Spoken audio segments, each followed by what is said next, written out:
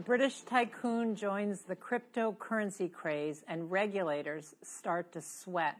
Welcome to Deep Dive. I'm Mary Anastasia O'Grady from the Wall Street Journal. This week, a group of investors, including Alphabet, known to most as Google, and Richard Branson, the founder of Virgin Atlantic, launched a new exchange that promises to process digital currency transactions like Bitcoin in microseconds. The new product comes from blockchain, which was born in 2011 and has evolved as a place to store and trade digital currency. The new exchange will be called The Pit, and its founders are hoping that it will draw more users to digital currency. And that means that legislators and bureaucrats cannot be far behind with the aim of more regulation. So today we dive into the world of cryptocurrencies. We will explore what they are, what gives them value, how they work, and we will analyze their place in a free and just society. With me today to discuss are Diego Zuloaga, a policy analyst at the Cato Institute's Center for Monetary and Financial Alternatives, Kristen Smith, the director of blockchain at the Blockchain Association, and Will Luther, economics professor at Florida Atlantic University and director of the American Institute for Economic Research's Sound Money Project. Welcome to all of you. Thank you for being here. Will, I'd like to start with you because I think to get this conversation going, really what we need is a little bit about what digital currency is and why would anyone want to own one? Well, a digital currency or a cryptocurrency is really two things. First, it's a digital asset that you can use to make transactions. And second, it's a mechanism to transfer that digital asset. So with Bitcoin, for example, we have the balance of Bitcoin, which you might use to make purchases with. And we have the Bitcoin blockchain, which is a shared ledger where every balance of Bitcoin that exists is listed. And it's a mechanism so that when a Bitcoin transaction gets made, we debit one of those accounts and credit another. So if you'd like, I can be a bit more concrete. Suppose I wanted to buy my lunch with Bitcoin. So I would issue a transaction request to send a balance of Bitcoin to the restaurant, and then all of the other users running the Bitcoin protocol would essentially race to be the first to update this ledger so that it now reflects that I have less Bitcoin in my account and the restaurant has more Bitcoin in their account. Well, so does that mean, and that's, I guess, what they call mining, right, when they update the ledger. So, Diego, does that mean that the Bitcoin has there's a finite number of Bitcoin in the world, and that way when more people want to buy it, it goes up in value, and when fewer people want it, it goes down? Or are new Bitcoins always being made? So there is a fixed supply, which we haven't reached quite yet. I mean, the expectation is that sometime in the 2020s, we will get to the maximum 21 million coins that are the set maximum in the Bitcoin protocol. But I think in addition to what Will just said, something important to note about Bitcoin is that it's decentralized. And what I mean by that is that there's no central intermediary, no central counterparty running the system. Typically, when making payments online, until 2008 when Bitcoin was first developed and launched, you had someone in the middle who would ensure that the person sending the funds actually had them and that the person receiving actually received them, because there would be an exchange of goods and services, and without that intermediary function, we couldn't be sure that someone wasn't promising the funds to several different people at the same time. Now, the great innovation of Bitcoin is to create a system by which you can verify that without having anyone sitting in the middle verifying everything, and that's the process of mining. So people are competing, expending a lot of electricity and computing power, competing with each other, and whoever wins this contest, which involves resolving a mathematical problem, will get a reward as a result of that. Now, what you do with that is you encourage virtuous behavior, because these people, these quote-unquote miners, are encouraged to do things right, to fulfill the true transactions, and to verify that these people are actually behaving in a proper way, not trying to fake their way into the system. But then secondly, it supplies additional coins until we reach the limit. I mean, we will never really reach the limit because the rewards will always keep decreasing over time. But the hope is that by the time we get very close to the limit, the system will be large enough that mining is still rewarded by transaction fees. And I think I want to build on something Diego said. So eliminating the middleman, this really is the fundamental innovation here. And with Bitcoin, Bitcoin is really a simple digital way to move value on the internet. And that is a very basic use case. What we're seeing as cryptocurrencies are evolving and new ideas are coming forward is we're taking these same concepts that Bitcoin have that allow this more direct interaction, and we're seeing it apply to other digital services like content services, social media services, gaming services. So it's really a revolutionary technology that's not only going to change the way that we do financial services going forward, but it's going to change a whole host of digital services that we have online. So you're a little bit ahead of me because I think I'm still in the very rudimentary phases of this. Let's just talk about this ledger, because what's confusing to me, and I think maybe to some of our audience, is where does this ledger exist? I mean, you're saying that there's no intermediary, but it's somewhere out there in cyberspace? So this is the interesting thing, Mary, is that it actually exists in lots of places at exactly the same time. So if we think about the way transactions have been processed in the past, like digital transactions, you swipe your debit card, right? The bank is clearing that transaction, right? It's a third party to the transaction that debits your account and credits mine. Exactly. But that means that we have to trust that the bank will only process the transactions that we authorize and not process transactions we don't authorize. But it also means that we have to trust that bank with our personal information, who we are, where we live, what kind of transactions we're making. When Bitcoin transactions are processed, they don't rely on some trusted third party like your bank. Instead, that ledger, a copy of that ledger, is kept on lots of computers, and the Bitcoin protocol is just a mechanism such that when one person updates that ledger, all of the other computers with that shared ledger have an ability to say, yes, that's a legitimate update, and so we're going to update our ledger to reflect that as well. Okay. And so we process transactions, to use the technical term, in a distributed way as opposed to using a central clearinghouse like a bank. Well, sometimes people talk about Bitcoin like it could replace the money that central banks produce. And I'm not sure, all three of you can tell me what you think of that. But in a general sense, I think, look, I buy a Bitcoin because I think I'm going to buy my lunch with it tomorrow. And all of a sudden, Bitcoin is worth something totally different than what I thought it was worth today. That happens with our money, but not in the kind of volatile swings that Bitcoin has gone through. So I guess one of my questions to you would be, what's to stop what protects the owner against like a sharp devaluation of what they think is kind of a store of value and a medium in exchange for them? Well, I would say Bitcoin is volatile, but you have to remember Bitcoin's only been around for a little bit over 10 years, and it's the very early stages. And while there are applications and ways to spend Bitcoin, right now Bitcoin is functioning to be quite a bit more like gold than it is as a replacement for the dollar. And so over time, we will see potentially more vendors, different software systems online, different situations where people might be spending Bitcoin on a more regular basis. But today, most people that buy Bitcoin do it to, there's a phrase called hodl. It was a sort of a misspelling of hold that people in the Bitcoin community use. People are buying and holding, and they are speculating with it. But I think over time, we're going to see Bitcoin evolve in how it's used, and we're also going to see other cryptocurrencies come in that serve different functions and different purposes.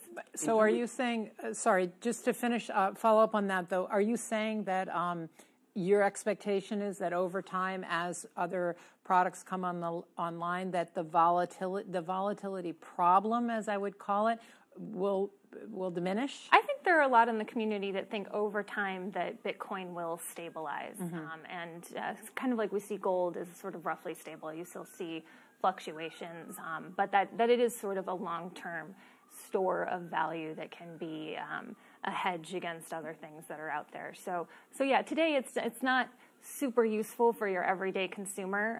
There are not many shops that you can go into and buy your cup of coffee or your sandwich with Bitcoin, but there are some providers, Overstock, you can go buy a toaster on Overstock and pay with Bitcoin. And so a lot of people are still experimenting, and it is really the early days of this, of this technology. Yeah. Did you want to say well, something I was just going to go back to your question about what protects the user or the owner of Bitcoin from a sharp devaluation. There's no guarantee that Bitcoin will be worth anything at any point in time. However, I would say that a lot of the people who hold Bitcoin do believe that the system is efficient at doing what it's supposed to do, at doing what it says on the tin, which is the transfer of funds without an intermediary.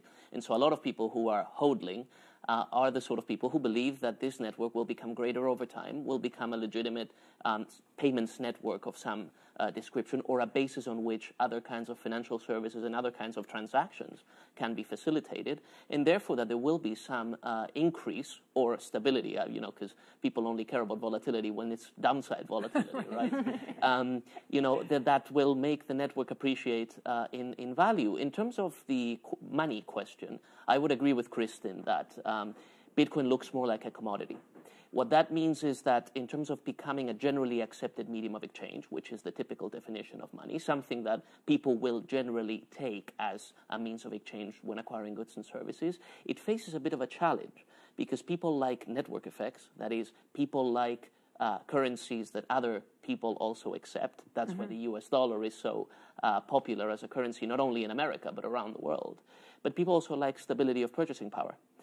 Particularly in the short term, right? I think people can deal, even though it's in some ways suboptimal, people can deal with 2% annual inflation or even 5% annual inflation.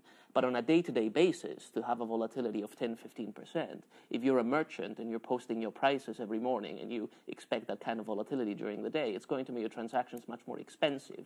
So in terms of Bitcoin becoming the actual unit that people use to transact, I think it will take a large evolution in terms of a banking system that takes on Bitcoin and what the associated issue policy is when you're issuing banknotes and things like that. So it's much more complex than. But looking further out in time, are you suggesting that credit might be issued from Bitcoin the same way that you get credit in dollars, that you could get credit in Bitcoin? And you could imagine, particularly in places where the domestic fiat currency has lost a lot of value over time, there's no reason, in particularly where you have controls on what other fiat currencies can be used. So, for example, in China or in Venezuela, where the central bank and the government prevent people from acquiring foreign currencies, you could imagine that something that avoids those kinds of capital controls could become a popular substitute. And you could even have debt contracts come up in Bitcoin if Bitcoin is more stable than the domestic. Before we move on to a little bit more about what it's used for, I just want to ask, maybe, Will, you can talk to us a little bit about how the universe of Bitcoin either grows larger. I mean, Diego mentioned that by 2022 or something, they'll meet their maximum. So between now and then, more Bitcoins are going to be created. And they're created as a reward for people, those who update the ledger. Is that correct? Yeah. So this kind of takes us back to the mining issue. So let me first say that I think we should be careful when we're comparing Bitcoin to gold. The beauty of a classical gold standard is that when the purchasing power of gold went up, people want to hold more gold money. This gave an incentive for miners to dig a little deeper, to bring more gold to mint, to have more coins, so then to expand the supply to accommodate that demand. And so over the long run, what you saw was that the purchasing power of gold was pretty stable because there's this built-in mechanism to adjust the supply. Now, Bitcoin also has a supply mechanism, but it's a very different supply mechanism. Roughly every 10 minutes, a batch of transactions is processed. It's costly to process that batch of transactions. A lot of electricity. Yeah. You have to use some wear and tear on your machine. And so as an incentive, there's some new Bitcoin that is generated every time a batch of transactions is processed, and that balance of new Bitcoin is given to the person who processes the transactions. And so roughly every 10 minutes, some new Bitcoin enters the system. Okay. For the first 4 years, that was 50 Bitcoin every 10 minutes. Okay. And then it was halved to 25 Bitcoin every 10 minutes, and now it's 12 and a half. And it will keep being halved roughly every 4 years until the reward falls to zero. And so that is a supply mechanism which is predetermined. It's built into what it means to be Bitcoin, but it doesn't expand and contract to offset changes in demand like a classical gold standard would. It's just a fixed growth. So if there's a lot of demand, the price is going to go up because you can't create any more Bitcoin at some point. That's right. So if you're comparing it to something like gold coins, right? Gold coins were relatively volatile over the short run, but in the long run, when the supply can adjust, it's relatively stable. With Bitcoin, it's relatively volatile in the short run, but there's no built-in mechanism to cause a supply adjustment that would bring it back to some long-run expected price. Okay, one more question about the value of the Bitcoin, and we should make clear to our audience that there are a number of different cryptocurrencies and digital currencies at this time. Bitcoin is kind of the Kleenex of the currency world. But what I'm wondering is, why do you have any speculation, any of you, of why we saw that huge run-up in the value of Bitcoin? I mean, I think it went from 3,000, it went up to as much as 20,000 at one point, and then came down to around 9 or something like that. I mean, that's obviously as we say on Wall Street, more buyers than sellers. But why? Why did it run up like that? What were people thinking? I think a lot of it was just awareness. There was, Bitcoin's been around for a while. It was at the beginning sort of a bunch of geeky hobbyists that were interacting and doing this, and that there really was a greater consumer awareness of Bitcoin that happened, that sort of people wanted to be a part of it and own it, and there were these sort of get-rich-quick schemes. I think it was sort of a classic bubble, and then that sort of... Like a tulip craze? It was a little bit of a tulip craze, but it's now, sort of leveled out. There was what we called the crypto winter, where prices were relatively low, which is actually a good thing for the broader industry because it kind of pushed the people who weren't sort of serious and educated out and allowed sort of a rebuilding of people who understood Bitcoin, but also other areas in the industry. And we're starting to see that sort of steadily rise again. So there's a million factors that go into prices, but right, I think just the public That's awareness was something that fueled that. I think also the realization that the technology could be much more widely applied, perhaps, than might have been initially thought. Mm-hmm. Because when Bitcoin was first released, and this was a pseudonymous paper that came out by a guy or a group of people, a man or woman or a group of people who called themselves Satoshi Nakamoto. And he proposed a, quote, peer-to-peer electronic cash system. So electronic cash that is not intermediated by anybody. That came out in late 2008. The network went live in 2009. For the first few years, it was only Bitcoin. But as the people who started paying attention to Bitcoin realized the possibilities for implementing this for other things, for exchanging computing power, for sharing computer storage online, for managing trade finance and various other kind of databases, decentralizing that kind of activity. I think there was a realization that there was a business case for this that was much wider than previously. And then from there we went to, as Kristen described, people jumping on the bandwagon and calling all things blockchain, even the ones that didn't use that kind of technology. And I guess some people got burnt. But what the Bitcoin fans would respond is that Bitcoin is still much more valuable today, a unit of Bitcoin, than it was in 2013 or 2014. Yeah, well, that's right. Okay, let's move on to what we use this for, because that's a fascinating world, I think. Starting out with this idea of financial privacy. My libertarian side thinks, wow, this is great, do these things without Big Brother looking at you.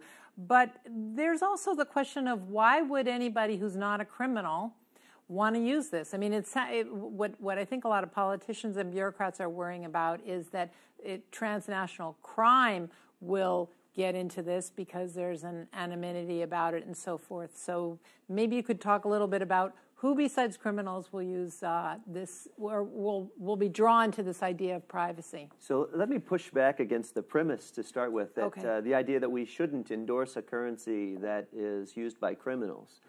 Unfortunately, not all laws are good laws, and not all criminals are bad criminals. There are some places around the world where it is illegal to fund the opposition political party. Russia. Yeah. So if you're in this environment and you use your means to organize a peaceful protest or to fund some political advertisements, you're at some serious risks there, and so that is a crime. But, I see. But folks like you and I, we think, no, that's just democracy. Yeah. And so I think that cryptocurrencies like Bitcoin, they give some scope for those liberty-enhancing activiance that we might not be There's also able to the conduct idea of otherwise. anonymous donors, right? That's right. And if we think about here in the U.S., right, marijuana distributors, for example, legal in many states, but still illegal at the federal level. And many of those businesses find it very difficult to open bank accounts because the banks are worried about being charged with money laundering. And so that's an application where there's a legal gray area. Are these folks criminals or not criminals? Well, it depends on whether you're asking the state government or the federal government. But even in transactions that no one would see as nefarious, right? Maybe you want to provide some support for a neighbor who's fallen on hard times. You don't want them to feel obligated to repay that. Maybe you are purchasing a gift for a spouse, and you don't want the transaction to show up on a debit card or a bank statement. Maybe you're dealing with a merchant that you don't know very well, and you want to limit the extent to which you're vulnerable to identity theft. These are all transactions, and there are many more, where you and I might want access to a quasi-anonymous payment mechanism like Bitcoin. And what about data? I mean, is there a data privacy issue? Well, it's possible to open a Bitcoin account without revealing your personal information. And so that if you do that and you make transactions, then you don't have to worry so much about your personal information being revealed because you've never revealed that. Now, there are some exceptions to that. If people know the transactions you're making, then they can trace those transactions back to your identity. But in terms of financial privacy, much more private than, say, a bank account, perhaps less private than hand-to-hand currency or cash. Okay. Paradoxically, it's also more efficient at identifying the people who are truly criminals. Because, as Will mentioned earlier, there's this blockchain, this public ledger, which is publicly available and anyone can download it. And it has a bunch of letters and numbers in it. It doesn't have people's actual names, but these are unique identifiers, like a username, for people making transactions on the network. And everybody can see it. So law enforcement agencies love it when criminals use Bitcoin to engage in criminal activity, because they can very easily trace it back to them. So this idea that this is somehow, it's not anonymous, first of all, it's pseudonymous, right? Meaning you adopt an identity different from the one that you have in real life. But it's still your identity and it's unique to you. Of course, there are other ways that people engage in criminal activity, and the foremost among them is the use of cash. And this has been going back, centuries, and it doesn't prompt policymakers to try to abolish cash one day to the next, or at least the ones who are sensible, because they realize that a lot of valuable economic activity wouldn't happen as a result. And I think a similar argument applies to cryptocurrencies. There are I think if I were taking the other side of that argument, I would say that, for example, when it comes to transnational crime, particularly by terrorists, they want to move money around the world, and governments want a way to follow them and track them down. So I guess that's the counter-argument to the privacy. So here's the thing, though. Terrorists and international drug cartels, they already have very effective ways of moving money around the world without being detected. So this technology is really a technology for the rest of us. And I would say that, I give credit to the Treasury Department. They came out very early back in 2013 with their Financial Crimes Enforcement Network, which is the part of Treasury that does anti-money laundering policy. And they put regulations in place for the on-ramps, these exchanges that allow people to get in and out of purchasing cryptocurrency. And so there is a lot of policies that are in place that help law enforcement, along with very specialized technology service providers that know how to go through the blockchain and forensically analyze it, that there is actually a really nice balance between being able to go after the bad guys, but also protect the good guys who rightfully need privacy in their transactions. That's really helpful. Let's go to this idea of, I think we'll start it out talking about how you have the Bitcoin, but you also have this blockchain technology, because that's what I hear a lot of people talking about, that the Bitcoin is something that we'll watch it evolve, but there's so many other uses, and the platform technology is so important for the future. Maybe, Diego, you can tell us a little bit about where's this, what kinds of things other than just the Bitcoin trading can happen through that? So one thing to note at the outset is that everybody now uses databases. Everybody uses ways of recording huge amounts of electronic data. And we want that data to be updated almost as quickly as things change. We want it to be secure, and we want it to only store the things that are important and retain privacy for the users to the greatest extent possible, right? While also complying with applicable laws. So there are a lot of very conflicting objectives, and we're struggling, I think sometimes, particularly large corporates sometimes struggle to meet all of those requirements. You know, every once in a while we'll have news of data breaches, people dealing with updating their personal information when they're dealing with particular vendors or merchants, often, you know, complain about how long it takes and the many mistakes that people make and so on. The promise of using something like blockchain technology for this is that you take advantage of some of the decentralized features of the technology to better meet those requirements that people have of databases. Because you have so many people involved in it, a lot of people are paying attention in the first place, but people also have an economic incentive to update information as quickly as possible. That's the first application. The second item is, more broadly, blockchain is one type of what's called a quote-unquote distributed ledger. That is no more than a database that is shared by a large group of people, where that large group of people can make updates to it. The hope is that even individual firms within the firm can use the technology to improve their processes. So even if the ledger is distributed but only accessible to a few people, say the people who work within the firm, that holds efficiencies, and we have large corporates running trials to apply the technology to their own activities. Some examples are IBM, Amazon, JP Morgan. So it's definitely capturing a lot of attention. It will take some time, but so did the internet. Yeah. So there's real future there in the technology. We're really running out of time, but I have to go to Kristen because you're in Washington and you deal with the regulatory world. Where are we with regulation on this? Are we running behind? I know that if we don't keep up, other countries are going to. There's some fear that other countries are going to become more the leaders in the technology, and we wouldn't want that, would we? Well, yeah, unfortunately, it's already happening. We've seen Switzerland, Singapore, even the UK and some smaller countries have put in frameworks, because the challenge is, whether it's Bitcoin or many of these other cryptocurrencies that are evolving, is they'll have unique characteristics, and they don't always fit neatly within existing regulatory categories that we have today. So there's a lot of uncertainty here in the United States, and as a result, a lot of services that are available internationally aren't available here. A lot of tokens that are traded around the world aren't traded here in the U.S. And, you know, the U.S. has laid the groundwork on a couple of fronts, especially, as I mentioned, on the anti-money laundering front, but we've fallen behind in other areas, and so Congress is starting to get involved. There were 3 hearings between the House and the Senate in the month of July. Members are trying to wrap their heads around the technology, figure out what needs to happen, because this is, we believe, to be the next driver of innovation in our economy as we go into the next decade. And we want to make sure that the U.S. continues to be a leader in financial services and technology. Well, I have to say that the